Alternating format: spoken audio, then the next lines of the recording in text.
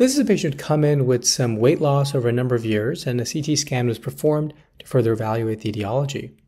Now there's a number of findings here, but we'll start off with the ones in the kidneys, and immediately you can see that there's abnormalities in both kidneys, in the left kidney, bilateral, indeterminate renal masses. There's also a few cysts and too small to characterize renal hypodensities, but many of the masses in the kidneys are going to be difficult to confidently characterize.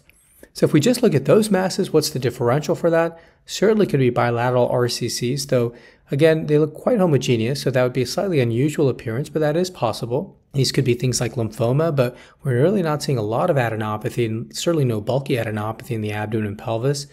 More exotic things like sarcoidosis could give this appearance, and perhaps it's pyelonephritis, but there's not a lot of inflammatory change, and the patient really didn't have any symptoms of urinary tract infection. And if we look at some other findings to try to bring this all together, we notice that there's also biliary ductal dilatation, right? The intrahepatic ducts are dilated as we scroll downwards.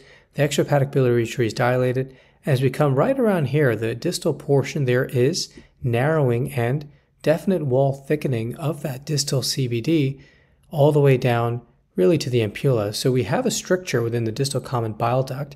Now the stricture could be malignant or benign. Certainly malignant strictures are things like cholangiocarcinomas. Benign things could be post-inflammatory strictures. We also notice that while there's no bulky adenopathy, there are a few mildly enlarged lymph nodes. We can look all the way up here, anterior to the aorta, adjacent to the esophagus, a node that's probably just under a centimeter, but a little bit bigger than you'd expect, and a few other nodes that we can see within the abdomen. So how can we put all this together? Well, bilateral adrenal masses with a biliary stricture. One of the things you may want to think about is IgG4 related disease. Now, that often gives you findings of autoimmune pancreatitis, and one can argue that maybe the pancreas over here looks a little bit fuller than it should be.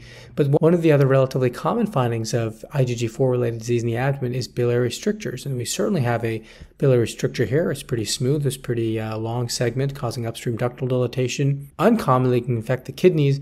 And when it does, it can give rise to bilateral adrenal masses that can look just like this. These renal masses were biopsied, and this indeed turned out to be IgG4 related disease affecting the kidneys. Treatment for this is steroids.